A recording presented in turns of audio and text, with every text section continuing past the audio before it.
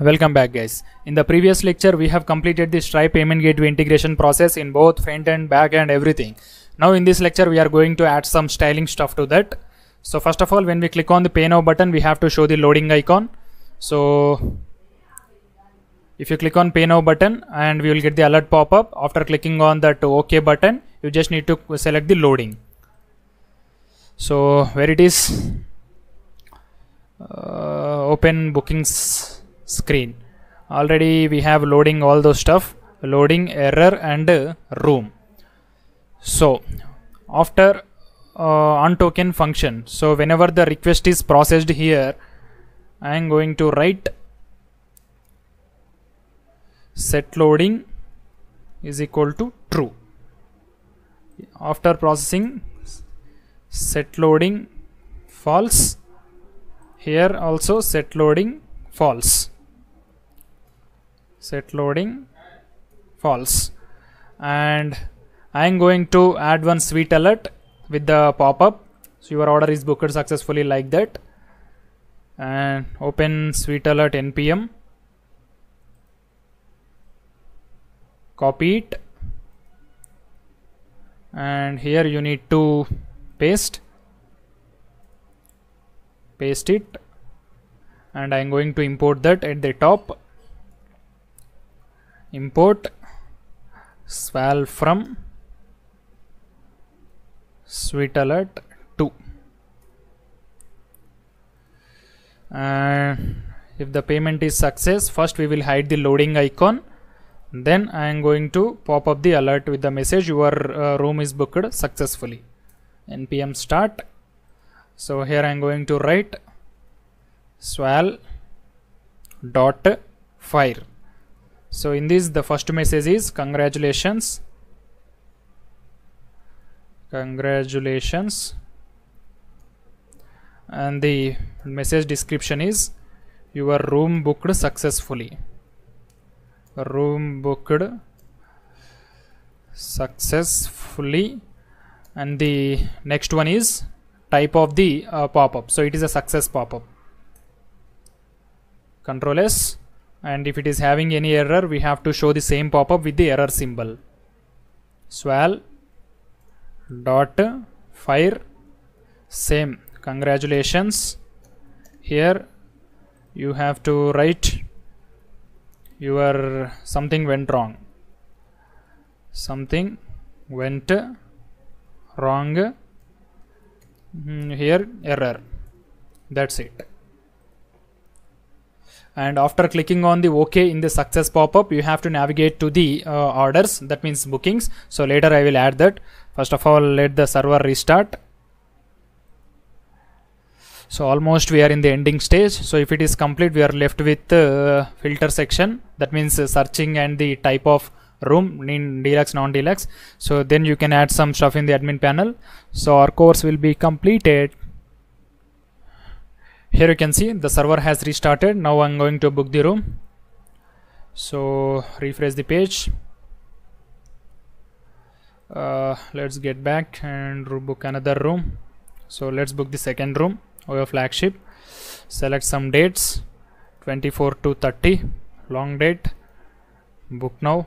Click on pay now. So I'll enter valid details only @gmail.com. and all photos. Here 1223 and CVV is equal to 123. Click on pay now button. So 10,500 is the amount. Pay now. First it will show these loading, then it will show our loading.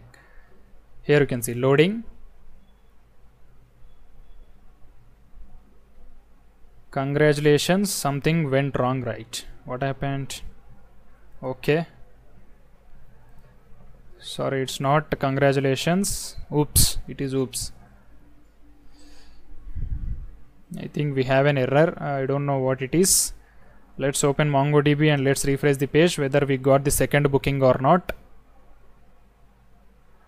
We got the second booking, but I got the alert pop-up as the error. Let's try one more time.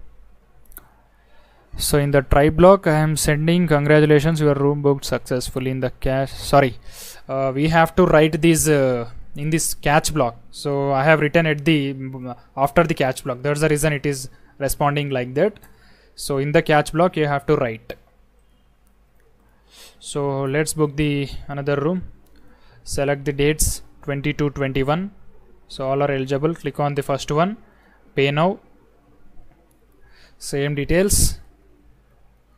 @gmail.com. All 4 2s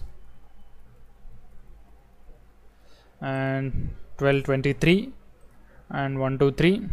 Pay. This time it should show success alert pop-up.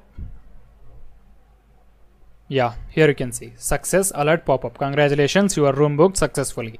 Now after clicking on this OK, we should navigate to the bookings route. So it is simple. So for the sval fire method, you just need to add the callback function then. So that then will take the result as the parameter. So we don't want this parameter, but it is their documentation. So if it is success, we are navigating to the window.location.href is equal to bookings. Control S. That's it. Now I'm going to book the room. So let's see whether we have the bookings route or not. So we don't have bookings route. Let's create it. Open navbar. So let's go to the bookings. It will navigate to the bookings.